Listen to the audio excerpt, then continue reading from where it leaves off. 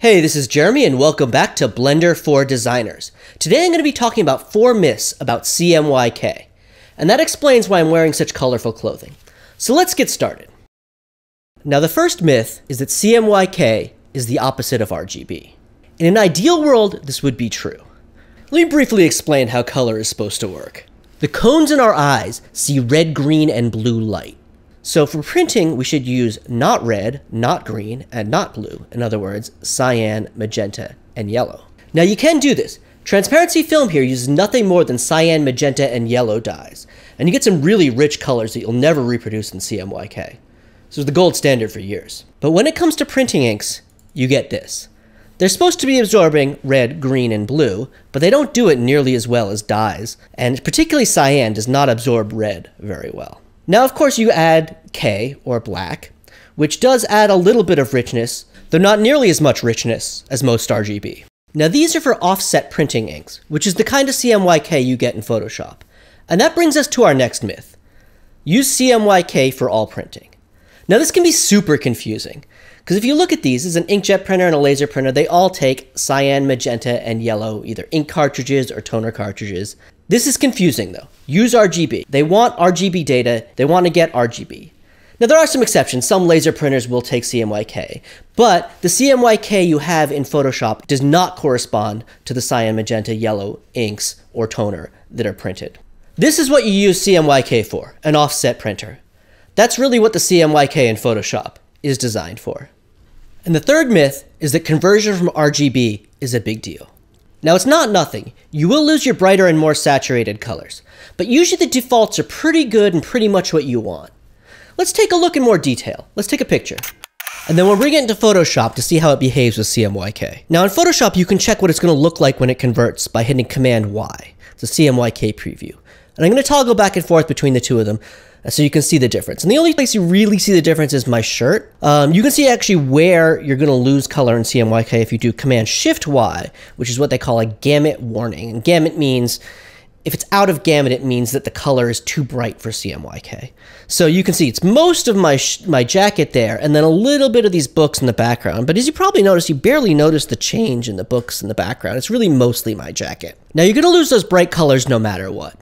And usually you do, which is what the default does, is to basically just blow them out. And usually, honestly, that's fine, because we don't see a lot of detail, particularly in the colors. We see details in the tones, and as long as you preserve the tones, which it does, you should be okay. Now, sometimes you may want to tweak the color a bit. Like, there's some things you can do around just changing the hue of the color, if that makes sense.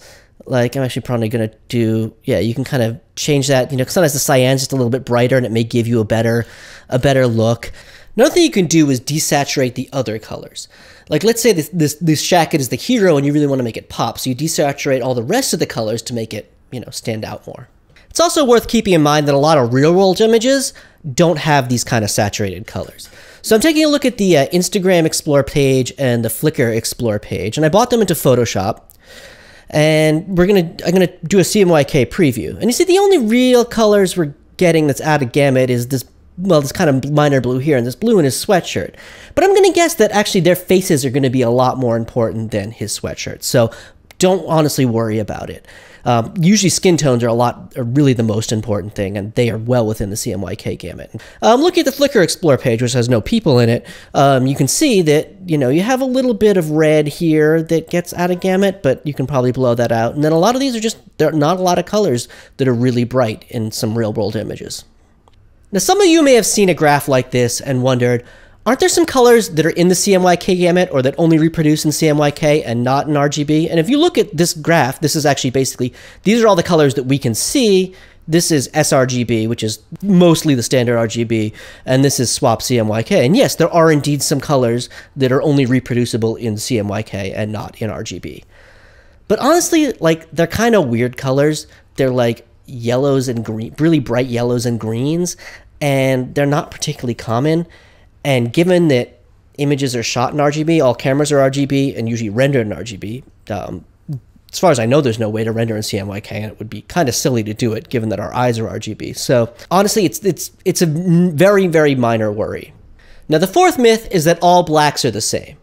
This doesn't have any racial implications, it's just about inks. So there's basically two ways to form black in CMYK. There's just using the black ink, and then there's something called rich black, where you add some cyan, magenta, and yellow into the black. And you just got to be kind of careful about this.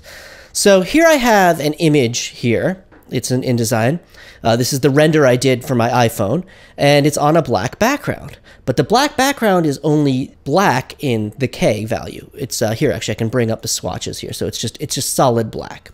And it's out of my screen here, but you can go to View, Proof Colors, and you kind of see what it's going to look like. And this is how it's going to print. You're going to have a darker image because the image is converted as rich black versus the regular black. But if you go to the next page, I used a rich black here, which is, if I click on that, you'll see that that's 75, 68, 57, 90. And that's what I got out of Photoshop as a standard swap rich black. You may have to talk to your printer about which rich black they want to use. But you do want to be careful, especially when you're placing images on black and you want to have them be consistent. Now, one place you don't want to use rich black is in text. Now, yes, you'll get a nice dark text, but you look at this text and it's pretty thin. And what happens if you misregister? Which means what happens if the different plates, the cyan, magenta, and yellow, separate? Which totally will happen. Believe me, most printers are not that good. And especially over a long print run. So you're going to get something like this. And especially if you go from a distance, step back a second, it'll look kind of blurry and wrong. So you want to use just solid black with your text.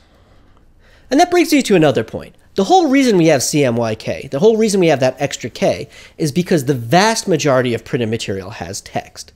Now, the K does help the image, but it's not totally necessary. You can get a pretty decent image out of just cyan, magenta, and yellow. I've actually, I can't find the book now, but I saw a printer did a book where they just used cyan, magenta, and yellow inks, and honestly, it didn't look too bad. So the K is just nice to add a little bit of richness, but it actually really isn't necessary. The only reason we have it is because, as I said, basically everything has text in it.